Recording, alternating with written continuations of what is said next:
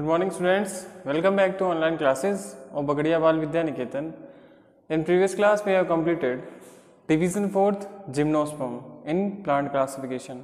Plant classification अपन पढ़ रहे थे कंटिन्यू, तो उसमें अपन ने डिवीज़न 4 जो था जिम्नोस्पर्म वो अपने लास्ट वीडियो में करा था. लास्ट जो है डिवीज़न 5th एंजियोस्पर्म वो आज अपन करेंगे. Today's topic is division 5th angiosperm. ठीक है, जैसे जिम्नोस्पर्म पढ़े थे अपन ने, जिम्नो का मीन क्या था? अनकवर्ड, नेग्ड. ठीक है, स्पर्मा मीन सीड्स. वैसे ही एंजियोस्पर्म क्या होते हैं? एंजियो का मतलब होता है कवर्ड और स्पर्मा मीन सीड. तो ऐसे प्लांट्स जिनके सीड जो होते हैं वो क्या होते हैं? कवर्ड होते हैं. वो प्लांट जो होते हैं वो होते हैं एंजियोस्पर्म या इंक्लूड करते हैं एंजियोस्पर्म में. ठीक है, एंजियोस्पर्म जो होते हैं these are also known as flowering plants. Gymnosperm तक कोई फ्लावर्स नहीं आते हैं. एंजियोस्पर्म जो होते हैं प्लांट किंगडम में, ठीक है, वो होते हैं flowering plants. They have an special reproductive structure known as flower. इनमें एक रिप्रोडक्टिव स्ट्रक्चर होती है स्पेशल जिसको अपन फ्लावर कहते हैं. ठीक है, फ्लावर. ओव्यूल जो रहते हैं इनक्लोज रहते हैं ओवरीज में. ठीक है, ओवरीज कहाँ रहते हैं? इनक्लोज ओवरीज में. मीन की इनमें क्या होंगे? सीड्स फॉर्म होंगे. ओव्यूल से क्या करते हैं? सीड्स फॉर्म करते हैं. तो सीड इनमें फॉर्म होंगे और उसके बाद and seeds are found in with in the fruits. और सीड्स कहाँ डेवलप होते हैं? फ्रूट्स में डेवलप होते हैं.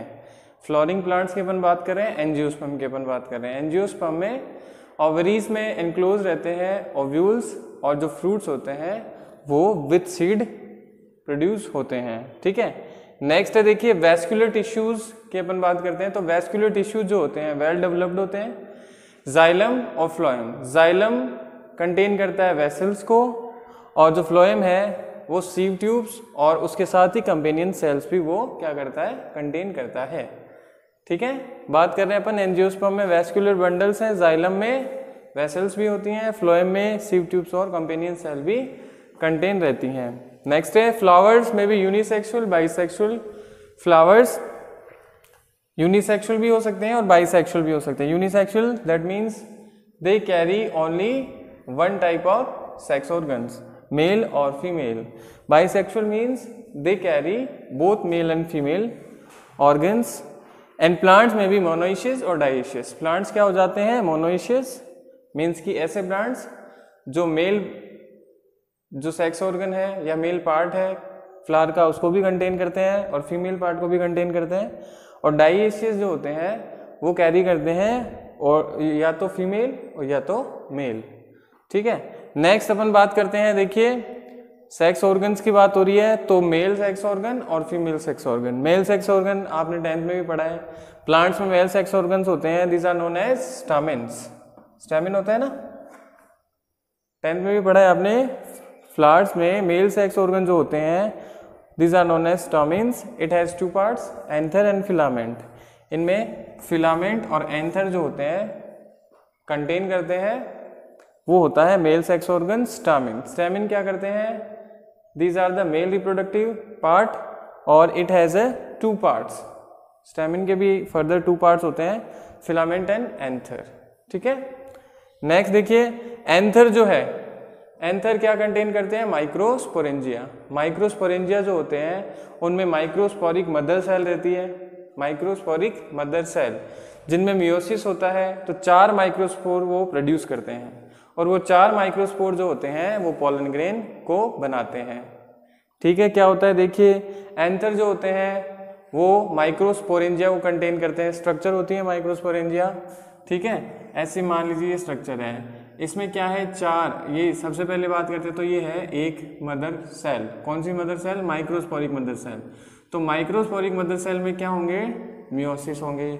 मियोसिस होंगे तो 4 जो है क्या बन जाते हैं? 1 2 3 4 ये बन जाते हैं माइक्रोस्पोर्स. क्या बन जाते हैं? 4 माइक्रोस्पोर बनते हैं. और ये 4 माइक्रोस्पोर जो होते हैं आगे चलकर 4 पोलन ग्रेन बनाते हैं. मतलब कि एक माइक्रोस्पोरिक मदर सेल जो है उनमें मियोसिस होगा तो 4 माइक्रोस्पोर्स बनते हैं और वो 4 माइक्रोस्पोर जो होते हैं वो पोलन ग्रेन को प्रोड्यूस करते हैं. ठीक है, फिर देखिए नेक्स्ट है इसके बाद female sex organs. Female sex organs क्या होते हैं? आपने पढ़ा है 10th में भी पढ़ा है, पिस्टिल होते हैं या फिर गाइनोइशियम, पिस्टिल और गाइनोइशियम। मेल पार्ट स्टेमिन होता है, फीमेल पार्ट पिस्टिल, है ना। तो पिस्टिल जो होता है इट हैज 3 पार्ट्स, ये भी 3 पार्ट को कंटेन करता है, ओवरी, स्टाइल और स्टिग्मा, ठीक है।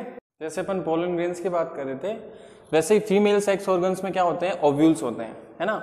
ओव्यूल्स क्या करते हैं, जो ओव्यूल्स होते हैं उन्हीं को कहते हैं मेगास्पोरेंजिया। जैसे पोलन ग्रेन एंथर था ना, एंथर में क्या था, माइक्रोस्पोरेंजिया। माइक्रोस्पोरेंजिया क्या कंटेन करती है, माइक्रोस्पोर्स को कंटेन करती है, ठीक है। तो ओव्यूल जो होते हैं वो मेगास्पोरेंजिया होते हैं, ठीक है। और इनमें एक बॉडी होती है, has a body called the nucellus. जो भी ओव्यूल्स होते हैं उनमें एक बॉडी स्ट्रक्चर होती है जिसको क्या कहते हैं, nucellus, and covered by the integuments. जो न्यूसेलस होता है वो चारों ओर से, चारों तरफ से, सराउंडिंग से क्या मतलब इंटेग्यूमेंट्स होते हैं उनसे क्या रहता है, ऐसे कवर्ड रहता है न्यूसेलस, ठीक है। एम्ब्रियो सेक पढ़ेंगे अपन डायग्राम, ठीक है। तो ये क्या रहता है, कवर्ड रहता है by the integuments accept the micropyle. Micropylar and होता है, देखिए एम्ब्रियो सेक जो होता है ना उसमें 2 एंड होते हैं कंप्लीटली। माइक्रो अगर अपन बात करते हैं एम्ब्रियो सेक की, तो एक तो होता है माइक्रोपाइलर एंड, दूसरा होता है चैलेजल एंड, ठीक है, चैलेजल और माइक्रोपाइल। तो माइक्रोपाइलर जो एंड होता है वहां पर कोई भी इंटेग्यूमेंट्स प्रेजेंट नहीं होते हैं, मतलब कवरिंग नहीं होती है। इंटेग्यूमेंट क्या होते हैं, कवर होते हैं, सराउंडिंग कवरिंग। तो माइक्रोपाइलर एंड जो होता है वहां पर कोई भी इंटेग्यूमेंट नहीं रहता है, ठीक है। अब जब भी मेगास्पोरिंग मदर सेल क्या होंगे, डिफ्रेंशिएट होगी, उनमें मियोसिस होगा, जैसे कि पोलन ग्रेन बने थे, है ना। मेगास्पोरेंजिया ओव्यूल्स होते हैं, माइक्रोस्पोर्स क्या होते हैं, पोलन ग्रेन्स होते हैं। तो वो बने थे जब माइक्रोस्पोरिक मदर सेल में क्या हुआ था, मियोसिस। तो 4 मेगास्पोर्स बने थे, माइक्रोस्पोर्स बने थे, वही 4 माइक्रोस्पोर्स क्या बनाते हैं, पोलन ग्रेन्स बनाते हैं, ठीक है। ये भी वही सेम प्रोसेस होता है कि मेगास्पोरिक मदर सेल डिफ्रेंशिएट होगी बाय द मियोसिस, तो क्या बनेंगे, मेगास्पोर्स। 4 मेगास्पोर्स बनते हैं, लेकिन जो फंक्शनल होता है वो सिर्फ 1 होता है। 1 functional megaspores produce and forms the female gametophyte. उसमें तो 4 बन रहे थे, माइक्रोस्पोर्स कितने बन रहे थे, 4। तो 4 क्या बन रहे थे, पोलन ग्रेन्स, है ना। मेगास्पोर जो होते हैं अगर उनमें मियोसिस होता है तो 4 मेगास्पोर्स बनते हैं, लेकिन फंक्शनल क्या होता है, 1, और वो क्या बनाता है, फीमेल गैमेटोफाइट बनाता है। याद रखना है, मेगास्पोर में जब मेगास्पोरेंजिया में जब मियोसिस होगा तो 4 मेगास्पोर्स बनते हैं, फंक्शनल होता है ओनली 1, बाकी 3 डीजेनरेट हो जाते हैं, एक ही फंक्शनल रहता है। वो फंक्शनल मेगास्पोर क्या बनाता है, फीमेल गैमेटोफाइट, और उस फीमेल गैमेटोफाइट को क्या कहते हैं अपन, एम्ब्रियो सैक। क्या कहते हैं, एम्ब्रियो सैक। वहां पर पोलन ग्रेन बने थे, ठीक है, 4, यहां पर बनते हैं 4 मेगास्पोर्स, लेकिन फंक्शनल होता है 1, बाकी 3 जो होते हैं वो डिजेनरेट हो जाते हैं, और फीमेल गैमेटोफाइट बनाता है जो फंक्शनल मेगास्पोर होता है, उसको कहते हैं अपन एम्ब्रियो सैक, ठीक है। अब एम्ब्रियो सैक की इंटरनल स्ट्रक्चर अपन को पढ़नी है। देखिए एम्ब्रियो सैक जब बनता है तो 2 बनते हैं अपोजिट एंड, एक तो होता है माइक्रोपाइलर एंड, दूसरा बनता है चैलेजल एंड, ठीक है, माइक्रोपाइलर और चैलेजल एंड। तो बीच में सेंटर की अगर बात करते हैं तो सेंटर में 2 पोलर न्यूक्लियाई प्रेजेंट होते हैं, 2 पोलर न्यूक्लियाई प्रेजेंट होते हैं, ठीक है, सेंटर में। फिर अपन बात करते हैं चैलेजल एंड की, तो वहां पर अपन माइक्रोपाइलर एंड चैलेजल एंड अगर नहीं भी लेते हैं तो आप ध्यान रखेंगे कि सेल्स कहां पर अरेंज करनी है। देखिए एक एग सेल होती है, ठीक है, उसके साथ 2 सिनर्जिड सेल होती है, एक एग सेल होती है, उसके साथ 2 सिनर्जिड सेल होती है, ठीक है, एग अपरेटस बोलते हैं जिनको, और उसके अपोजिट एंड पर 3 सेल जो होती हैं वो होती हैं एंटीपोडल। क्या होती है, एंटीपोडल सेल, और सेंटर में होते हैं 2 पोलर न्यूक्लियाई। लेटर ये क्या करते हैं, पोलर न्यूक्लियाई फ्यूज हो जाते हैं सिंगल सेल में, ठीक है। तो इस तरीके से देखिए 7 सेल स्ट्रक्चर हो गई और 8 न्यूक्लियस है, 3 तो ये रहे, 3 ये रहे, 3 और 3 6 और 7 8, सेल्स कितनी हो गई, सेल्स कितनी होगी 7, और न्यूक्लियस कितने हैं, 3 3 6 और 2 8 हो गए। तो 7 सेल्ड 8 न्यूक्लियर ये स्ट्रक्चर है जिसको अपन कहते हैं एम्ब्रियो सैक, ठीक है। देखिए an embryo sac contains egg apparatus consisting of 1 female gamete एक फीमेल गैमेट मतलब कि एग सेल, और उसके साथ दो क्या होती हैं, सिनर्जिड सेल। ये देखिए ये एग सेल है और इसके साथ दो क्या है, सिनर्जिड सेल। इसके अपोजिट एंड पर तीन क्या होती हैं, एंटीपोडल सेल। सेंट्रली जो सेल होती है उसको कहते हैं पोलर न्यूक्लियाई, क्योंकि दो न्यूक्लियाई साथ में होते हैं तो पोलर न्यूक्लियाई।